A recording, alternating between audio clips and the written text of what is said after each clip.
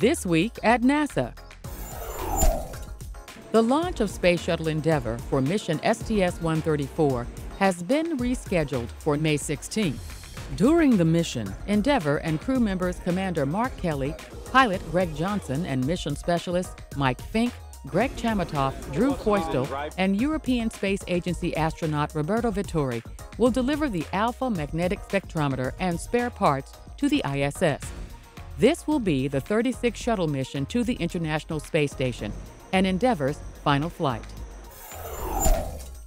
5 months after its completion, the Gravity Probe B mission has confirmed two aspects of Albert Einstein's theory of general relativity. GPB is one of only a very few astrophysics missions dedicated to fundamental physics. Most science missions seek to make new observational discoveries.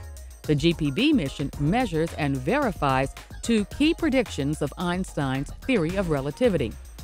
He surmised that space and time are distorted by the presence of massive objects. GPB explored this theory using 4 ultra-precise gyroscopes to measure the geodetic effect, or the warping of space and time by a celestial body like Earth, and frame dragging, the amount a spinning object like Earth pulls space and time with it as it rotates. So we completed this landmark experiment testing Einstein's universe, and Einstein survives. NASA partnered with Stanford University on the GPB mission, with data collection continuing for 17 months while it orbited Earth. Ignition and liftoff of the Delta rocket carrying Gravity Probe B. The probe launched in 2004 from Vandenberg Air Force Base in California and successfully decommissioned in December 2010. The spacecraft continues to circle the Earth in a polar orbit at an altitude of 400 miles.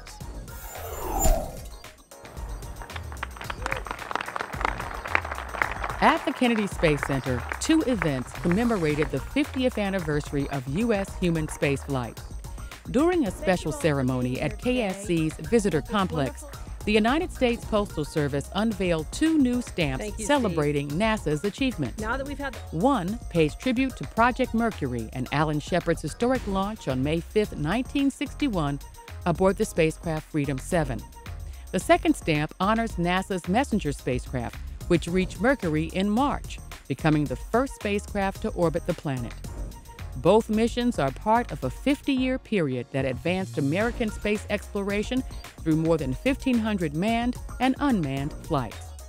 Mercury astronaut Scott Carpenter and members of the Shepard family joined NASA Administrator Charles Bolden for the unveiling. So today we celebrate the inaugural manned flight of Project Mercury and our historic first orbital mission to the planet Mercury. These are 2 enormously important points separated by years on the NASA continuum. They're joined by more than just a name. They embody the spirit of innovation and doing big things for which NASA has always been known. During the second event, the administrator joined KSC director and former astronaut Bob Cabana and more than 200 workers from the original Mercury program to watch a recreation of Shepard's flight and recovery. The program also highlighted the former moonwalkers' contributions during the Apollo 14 lunar mission. Young innovators from across the country converged on the Conrad Foundation's 2011 Innovation Summit, bringing with them ideas for breakthrough technologies. Give Judy a beat, to figure out how fast do you want me to get? Held at the Ames Research Center, the 3-day event showcased the work of 27 high school team finalists and their teachers in the areas of aerospace exploration, clean energy, and cybersecurity. Can everybody hear me? A number of supporters were featured, including Mythbusters host Adam Savage and Nancy Conrad, wife of the late astronaut Pete Conrad, commander of Apollo 12 and the 3rd man to walk on the moon. The Spirit of Innovation Awards is here to grow an innovative workforce for the 21st century. And we do that by combining education, innovation, and entrepreneurship. The event concluded with the awarding of the coveted Pete Conrad Spirit of Innovation Award to 2 teams from Pennsylvania and another from North Carolina. The International Space Station Program Office has been awarded the 2011 Smithsonian's National Air and Space Museum Trophy for current achievement. The ISS is recognized as the most complex feat ever attempted in Earth orbit and the largest peacetime technological endeavor in space history. ISS Program Manager Michael Suffredini accepted the award at a black-tie dinner in Washington, D.C. We're part of a distinguished group of individuals and programs, and we're blessed that you have seen fit to honor us tonight. Receiving this year's Lifetime Achievement Award from Air and Space was George Mueller. As head of NASA's human spaceflight program from 1963 to 1969, Mueller led the successful Apollo program that landed the first humans on the moon in July 1969, one of the greatest engineering achievements in human history. And now, centerpieces. Approximately 80 4th to 12th grade students gathered at NASA's Wallops Flight Facility for Inspire the Next Generation Day on April 28th. Today is National Take Your Children to Work Day, and that means that parents can take their kids with them to work and show them what they're doing.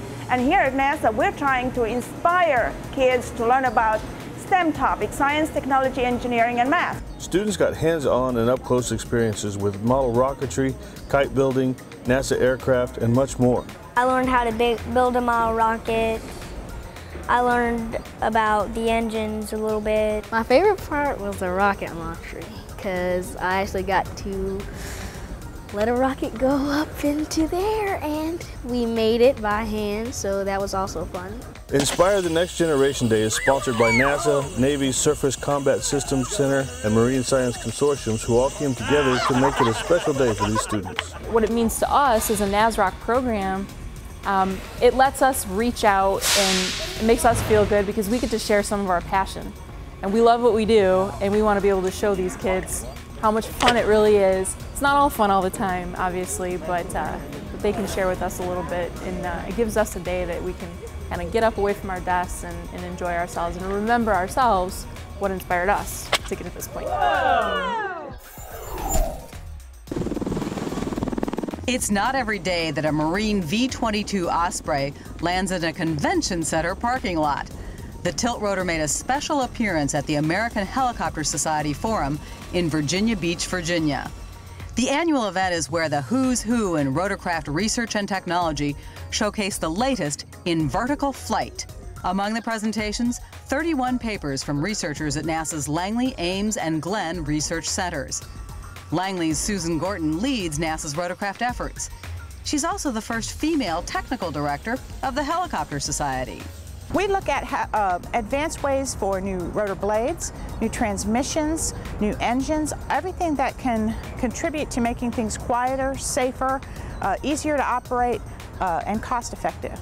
NASA uses wind tunnels and other laboratories to try to radically improve rotorcraft performance and efficiency and reduce noise and emissions. The goal is to help make helicopters, or other vertical takeoff and landing vehicles, more mainstream, able to carry more passengers and cargo, quicker, quieter, safer, and greener. That could help relieve air traffic congestion, reduce delays, and make more efficient use of airspace. When we look at different configurations and how airports work, the ability to take off without the runway means that you can get off the ground faster, you can turn around the airplanes faster. So if you could move a large amount of people without waiting for a runway slot, you can make a big difference, up to 30% more people through the airport system. The research to make vertical lift aircraft more acceptable as everyday transportation is not without challenges, say NASA engineers. But advancements being worked on now could make a difference for future generations of helicopters and people. 1, release.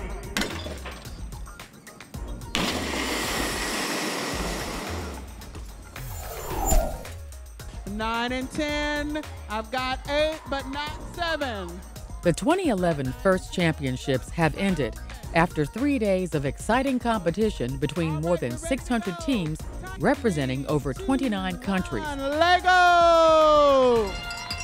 Over 3 days, during 3 levels of events, The teams fought it out on the floors of the Edward Jones Dome in St. Louis, Missouri.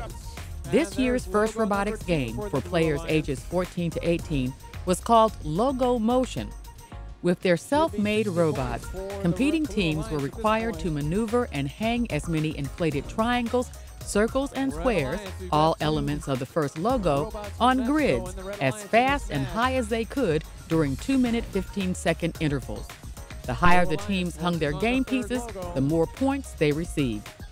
3 teams from San Jose, California, Schaumburg, Illinois, and Atascadero, California won the final showdown, earning the coveted First Robotics Competition Championship winning alliance. Several other teams received honors for design excellence, competitive play, teamwork, and partnerships. The first organization and competitions were founded by inventor Dean Kamen to inspire young people's interest in science and technology. The first acronym stands for Inspiration and Recognition of Science and Technology.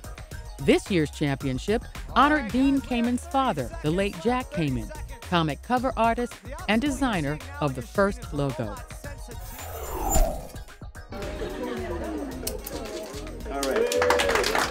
Headquarters employees have a new place to connect and commune with each other.